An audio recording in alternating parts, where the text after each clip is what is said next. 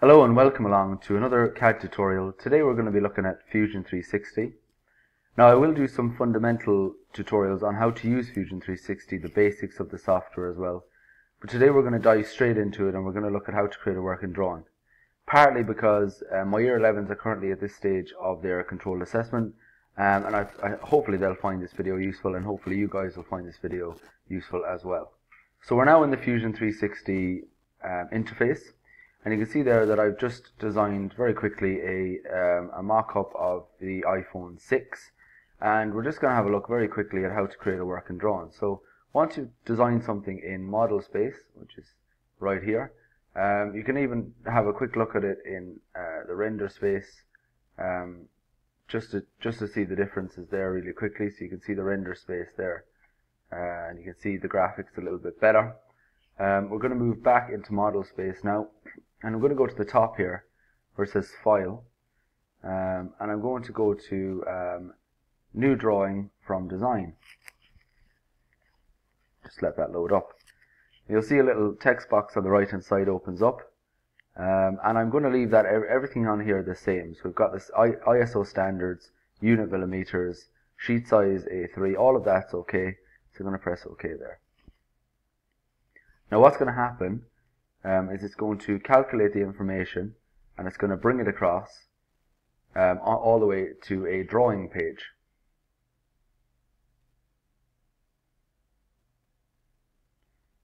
And that's loaded up there nicely.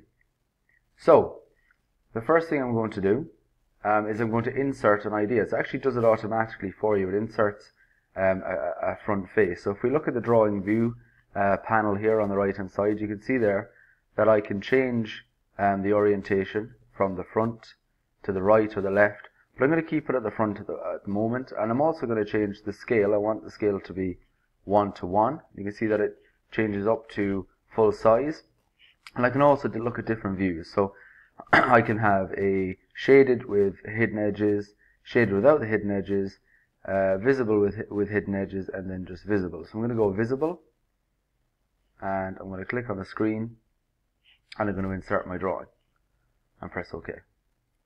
And you can see there that it turns into just a normal black and white sketch. And that's the elevation, that's the front view. So I'm going to go Drawing Views, Base View, and then this time I'm going to go for a right view. So go right, use the same scale, always use the same scale, 1:1, line that up there. And this time I'm going to go for visible edges as well. So I want to keep the same as what I had before. And then also I'm going to look for a plan view. So base view again.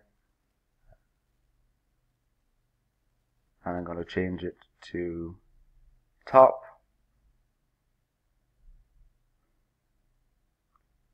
And I'm also going to make sure that it's on visible edges as well. Scale 1:1. And I'm going to insert that underneath the elevation there and press OK. So very quickly I've got an elevation, a plan, and an end view. Now you could be a little bit more technical about it, but that's really a very quick way of creating a working drawing. What I would do next then I would add some dimensions to it. So I would add the dimensions on. The very quick and easy way to do it is just go to the dimension tool at the top, click on the dimensions, and you can add some dimensions really quickly there to your actual working drawings. It's very quick, very easy to do that. Place the dimensions on, very clear, and looks very detailed. You can also add some text in there as well. So if you wanted to write any notes, any annotations, you can text them in here on the text box, and it gives you the text height and style there as well. So we'll just escape from that one, but that's just a quick easy way of doing that. The other thing I would do with this big space on the right hand side, I always think it's quite a nice thing to do with the working drawing, is insert an isometric drawing of what you've been doing. So this time I'm going to go for shaded, so I've got a little bit of colour there, so it's visually appealing, because this isn't actually going to be a technical drawing, it's going to be a pictorial drawing. I'm going to go for southwest isometric, see how that comes out. Actually I'm going to change that to go for northeast. There we go, that's much better. And up the scale to 1:1 to keep the scales consistent. And I could insert that there, like that there. So that actually gives you a visual 3D drawing to complement your isometric or your orthographic drawing here on the left hand side. Now what you would do is you'd fully dimension that, add in some notes or text if you wish.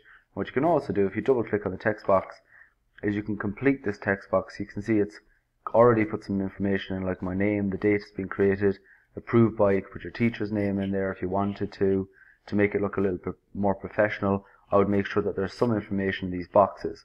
In industry, obviously, all of these boxes would be relevant, not necessarily relevant in education, but I would fill them up to make the drawing look professional. So there you have it. That's a very quick and easy way of creating a working drawing. Very, very quick indeed. If you wanted to actually sort of output that to print, you could output it as a PDF at the top and print it off in A3 or A4, depending on what you want to do. And you can also just use, if you've got access to, if you're using a computer like a normal PC, you can use a snip tool and just basically create a picture of this and insert it into your Google slide deck for your controlled assessment. So it's a nice, quick and easy way of creating a working drawing. I hope you found it useful, and hopefully you guys will be using Fusion 360 in your controlled assessments.